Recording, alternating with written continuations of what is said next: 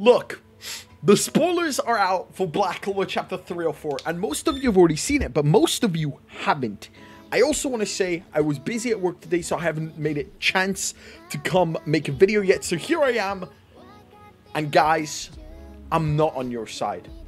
I know, everyone is hating Mimosa right now. Everybody. I don't see a single good Mimosa post.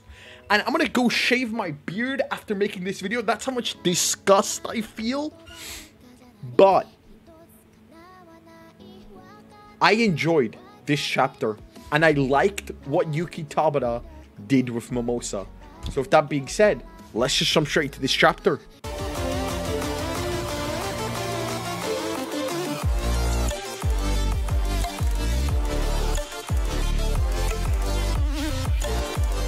Alright, yo, jumping straight into it. By now, all panels have been released that are going to be released.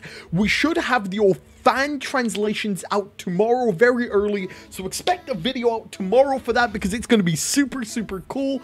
The chapter ends in the most unbelievably beautiful way possible. So it's honestly extremely, extremely hype. But for now, we have quite a few panels out. The chapter starts seconds where last week's chapter ended. Mekikula's curse is basically disappearing. We see the two dead, I'm seeing this now, the two dead Diamond Kingdom generals. Well, technically, I mean, Xenon killed them before, so are they really dead? They were basically just puppets. The curse marks fully disappear on Lulapichika, which mean every curse just got broken. Henry, hello, Henry.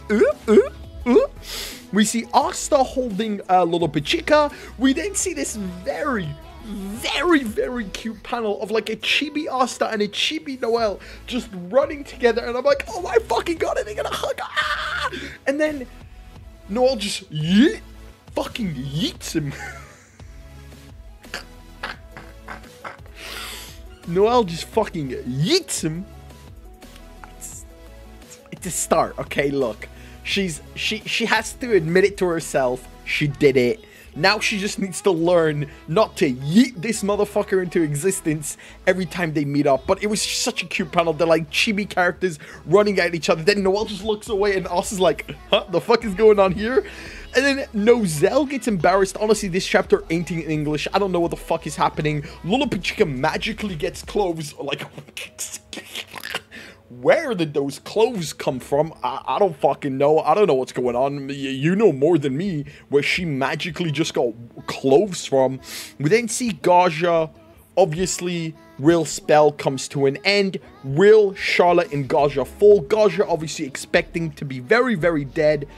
But and then Lulapichika cries, starts crying. Everything is in shock. Asta looks shocked. I think this is the first time Asta actually saw this happening. Noct comes out of the ground. I fucking love my boy Noct. 10 out of 10 chapter. Any chapter that has Noct. Noelle then puts Charlotte, Gaja, and like Real into like a water bubble.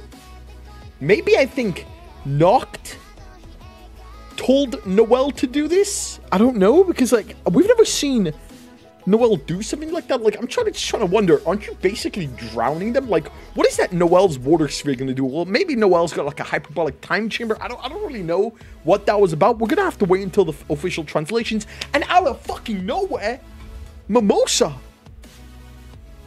I'm assuming this is her ultimate magic. She looks, look, I know I hate Mimosa, but she looks fucking hot as fuck.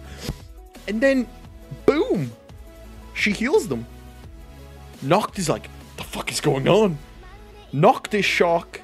Asta is shocked. We see a small Libe shocked. We see Lulapichika thank Gaja. Gaja says, I love you. Oh my god. And then we get their reactions. The Noelle square. It's fucking amazing. So yeah, Gaja survives. Confesses to Lulapichika. Lulapichika's just freaking out. Noelle's just freaking out. Nozel talks to Noct. And then we skip. It's exactly what I predicted. Back to Yuno versus Xenon. Woo! obviously this fight is still going on. I expect that last panel to actually say a short while ago. So now we're back in time before Megacooler was defeated. Obviously probably before Jack Magna defeated Dante. I'm assuming all of this is happening roughly. No, actually no.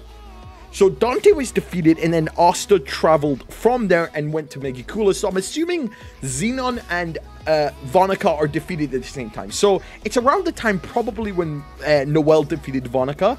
Xenon says this game is getting boring.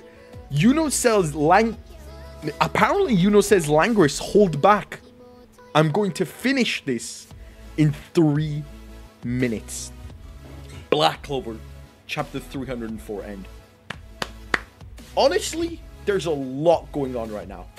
So honestly, from my perspective, I enjoyed this chapter. This chapter, it's good. It's basic Black Clover. It's good. It's something I never expected. Like, I did not expect Gaja to survive. And because of that, a lot of people are gaslighting Black Clover right now and saying, well, Black Clover is terrible. Ha! Yuki Tabata doesn't know how to write a character dev. Ha ha! And it's just like, look, I understand you're mad, you know? Like, I understand. Like, hell, I expected Gaja to be dead, but like, he's not. And I said it really good here. On God, you know me. I have hated Mimosa from the beginning. Every live stream, I find some way, shape, or form to attack Mimosa because I don't like the fact that she messes up with my Noel ship. But I really enjoyed her this chapter, and it was really unexpected, and I'm glad Yuki Tabata does not forget about characters. She definitely has powers. Now, what people are forgetting is Yuki Tabata doesn't forget characters. What do I mean by this? It's well established in the verse that Mimosa definitely has the power to save Gaja's life. And if this was any other manga, I guarantee you Gaja would be dead, but it would be bullshit. Because when a character is clearly established in canon to be able to do some miraculous shit, and then when the plot needs them, oh, that character's just magically gone. Where the fuck's that character? Nowhere to be seen. But Yuki Tabata isn't like that. What he establishes as canon, he uses as canon. So, until Mimosa dies... God, please be it fucking soon. Like, it is what it is. Now, obviously, you're okay to not like this. You're okay to have wanted Gaja to be dead. I know a lot of people want Gaja to have been dead.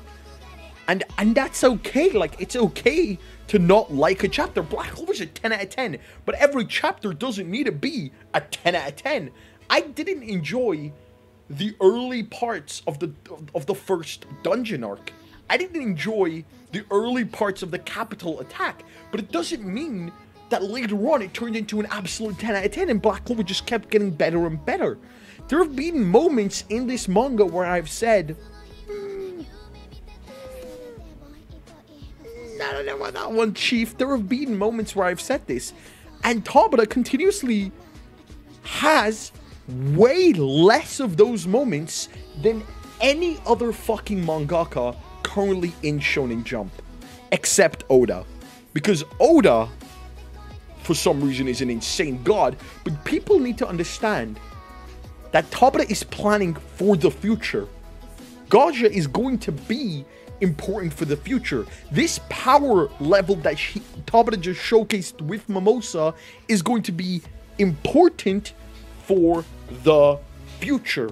Just like how Vivi is important now in One Piece, how every character links up in One Piece, we just need to wait and see that moment. But until then, if you enjoyed this video, don't forget to leave a like, comment, subscribe. What were your opinions on this chapter?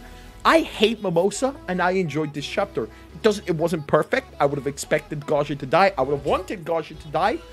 But I'm okay with him not dying and him confessing to Little Bitchka. Maybe this is what Noel needed to see. And I'm excited to see the fan translations and the official translations on Sunday. I'll see you in the next video. My name is Peace.